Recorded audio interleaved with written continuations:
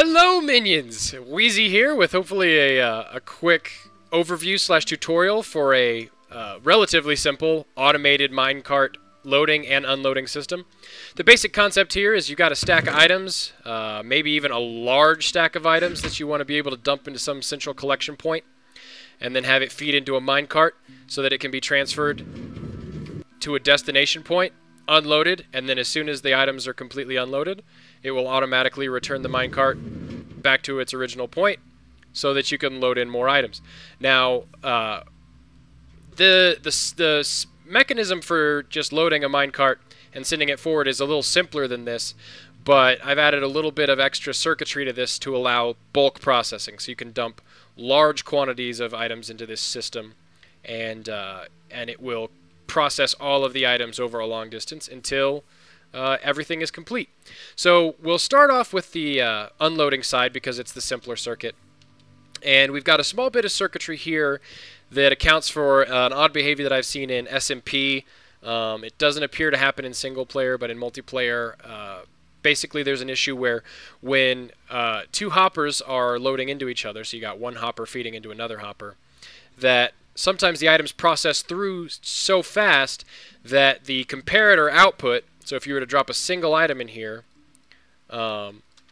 sometimes the comparator output doesn't stay on long enough to go to a steady state condition as items are being processed and can cause it to flicker. You may have to tinker around with it to see if this part of the circuit is necessary. If not, you can cut it out. But what this is a simple one item hopper lock. So as you can see, this torch is here right now, which means that this hopper is in a locked state. But once an item enters the hopper, the comparator output will kick on, hit this repeater, which is on a 3-tick delay on both sides just to make sure that it reaches that steady state condition, and feeds back into the hopper and unlocks it. So once one item enters, it starts processing all the items, and that basically creates at least a one item throughput delay in here to get a steady state condition. And what we're doing is we're using that output, right, to that we're feeding into this rising edge detector to trigger the minecart return system. And the way this works is once this starts filling up, this powers on, and what a rising edge detector, I'll go over here and show you, a rising edge detector, when power is applied to it, creates a single pulse and then shuts off. So when the power is removed, there's still no output. Single pulse and then no output. There's also a corresponding falling edge detector, which when it's powered on does nothing. When it's powered off, you get a single pulse. Right? So falling edge detector, rising edge detector. And a rising edge detector is pretty simple. It's just like this. You've just got the input, which can be fed into this block, a torch on this side, torch on that side, repeater set to full delay pointing into that block, and then a line of redstone that goes from this torch to power the block that powers that torch.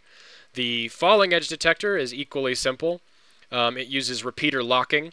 So you have your input source block where you apply the power, a line of redstone feeding into two repeaters, the second of which has a 1-tick delay and feeds into this repeater, which is the one that will be locked, and then that creates the pulse. So when this powers on, you'll see that this repeater is locked, and when it's powered off, that pulse goes out.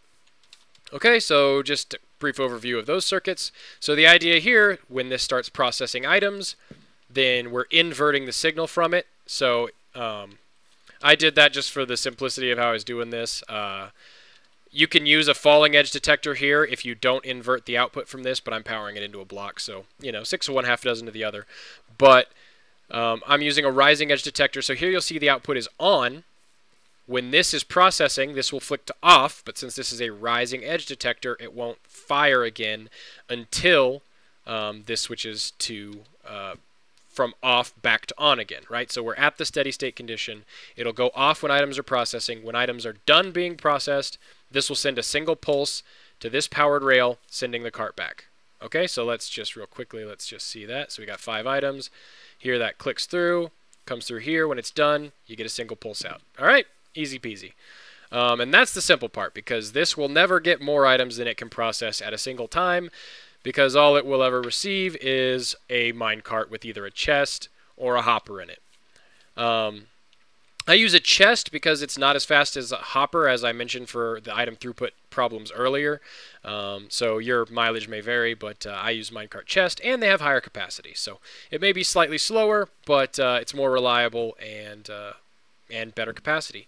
So the core part of this circuit is the loading mechanism, I should say, which is basically we've got this 2-hopper setup, which similar to the other side exists only so we can have this hopper pulling items out of the chest, and this hopper is locked to provide, as we mentioned before, that 1-item delay. So here we've got a repeater coming out, or a comparator coming out of here, feeding into a repeater on the full delay, and then it unlocks here. So this creates that 1-item delay like over there. Again, may not be necessary for your application. If you're using it on SMP, you will find this useful. And this other circuit here is, as you'll notice, a falling edge detector. Now this is reversed mirrored from how I did it over there, but it is a falling edge detector. And I did this because I'm not inverting this output. And what I want to happen here is when this hopper becomes empty, right? So when it starts processing items, it will turn on. We'll just give it these 5 items. It'll turn on, and then when it's empty, this will generate a pulse, which sends the cart forward. Okay, so the simplest part of the system, if all you want is to load a cart with a small number of items, have it run until it's empty, and then go to the destination, then this is all you need of the circuit, right? Is it does the lock for, again, that problem that it's addressing. And then this falling edge detector is what sends the cart. Now, the reason I have this circuit here, this timer circuit, is for bulk processing, right? So if you dump in a lot of items, and as I'm setting up in the SMP server for Minecart, is I have a double chest where you can just dump all the items you want processed in the chest, which can be more than the capacity of a single minecart, right? So you may realize that the issue here with bulk processing is if this hopper is filled with so many items, right, that it gets completely filled up. So say the chest is full, so you have a double chest of items, and this fills up all the way, and then this hopper also fills up all the way, then this part of the circuit will never trigger, right? Because this hopper will never become empty. So if that happens, then the system becomes clogged and it will never process. So this timer is a way of periodically processing those items in such a way that it prevents clogging.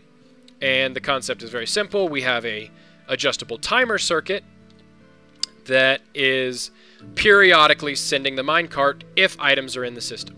So we'll explain that real quick. It's taking the same output from here, right? So the comparator output from this, what this says is if items are processing, and it feeds into this AND gate, right? And and the other part of this AND gate is the timer circuit, okay? So if we didn't have this AND gate, and we didn't have it keying off of when items were being processed, then every time this timer triggered, the cart would be sent even if no items are in it. And that is a problem, 1, because it's wasteful, and 2, because the way this circuit is set up, I don't have an empty cart safety. So if a cart shows up here and is empty, then this circuit never triggers, and a pulse is never generated here to send an item back. So that would cause the cart to, if it was empty, to end up at the destination and never return, and that's bad. So the way that this system is set up, that cannot happen unless something, you know, comes over here and, you know, shoves the cart. Although in this case, it did grab some more items, so it'll empty out, probably come back. Let me stop it. See, if it's empty, then it will never drain any items, this will never get triggered, and it will never come back. Okay? The circuit is set up so that that won't happen. So the way that we would do this timer, this is an adjustable timer circuit, and it uses the very simple principle of feeding one hopper into another, so they toggle back and forth, right? And the comparator system is set up so that each one triggers the other periodically. And it's 2 comparators set into subtract mode, so you'll see that these are in subtract mode. And they feed through into each other, basically. So you can see the circuit here, just give you a high-level overview. This torch and this piece of redstone are my output, so that's not a part of the circuit per se, that's just how I'm taking output. And you've got the repeater feeding in, comparator out, repeater in on both sides. So it's, this is a completely symmetrical circuit, and you've got the redstone coming down off of this block and off of that block, and then this redstone here transmits the power from that block back down into the repeater. Okay, so pretty simple, and you can make a longer delay in the circuit or a shorter delay by reducing how many items are in the system, right? So if I remove all these, then there's only, a few items. Then this will trigger pretty rapidly, so every couple of seconds. See there? So this is an adjustable clock, which lets you adjust the delay on this, which allows you to determine how many items you want to process before the cart is sent. So the way it's set up now, you will have, roughly, your kind of high end for your timer would be double the amount of time that you've set in the timer, right? Because say the timer triggers just before the cart returns, then it will run through a completely full cycle, toggling from on to off and then off to back on, which creates the pulse. So that's your maximum, and your minimum, of course, would be if the cart shows up as that triggers, in which case it'll be sent right back, come back, process back in the system. So it's a self-correcting timer system. But here you can see this redstone toggles back and forth, and so we've got an inverted torch here just taking output from there. So whenever this goes through a full cycle, toggling from off to back on for this side, then it will meet the condition for this AND gate, right? And it'll toggle it on. So as you can see, it triggers there. So now this is on, and it'll run through a full cycle, turn back off, run through another full cycle, and then turn back on. Clear enough? Good. And the AND gate here says this is only on if both of these torches are off. So if this is outputting, if this is powered on and this is powered on, then we get a power signal here. And so we've got this going into, you guessed it, a rising edge detector, so that it doesn't just create power, because the problem with just taking a straight output here is this rail would be on, and as long as this was going through a cycle, then every time the cart came back it would be instantly sent away. So this creates one pulse until it goes through a full cycle for the AND gate to the pulse generator, and it sends it. And once all the items have been processed, as you can see we've reached here, then this goes off, this shuts down, so this AND gate is never true. And no matter what, this keeps running, but it doesn't get triggered until, this is actually starting to process items again. Now, if the timer doesn't trigger, right, and say this is in the process, it's in a wait condition, you say you've got a, who knows, maybe you've got a 2-minute timer set here. Right, I run mine at about 30 seconds, but you can set it whatever you want to. It's 2.5 items per second is the throughput of those. So if you want, 10 seconds, you need 25 items. But if it's in between a cycle, right, as soon as this system is empty, and this will work even with a single item, which is good. Even if the timer doesn't trigger, once the system is empty, it will automatically cycle and process that last item.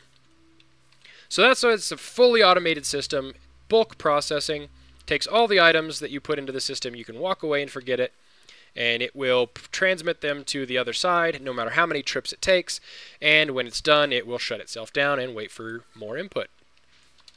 So hopefully that's a system that you guys will find useful. I know I have, and I hope you guys enjoyed this video. Talk to you later.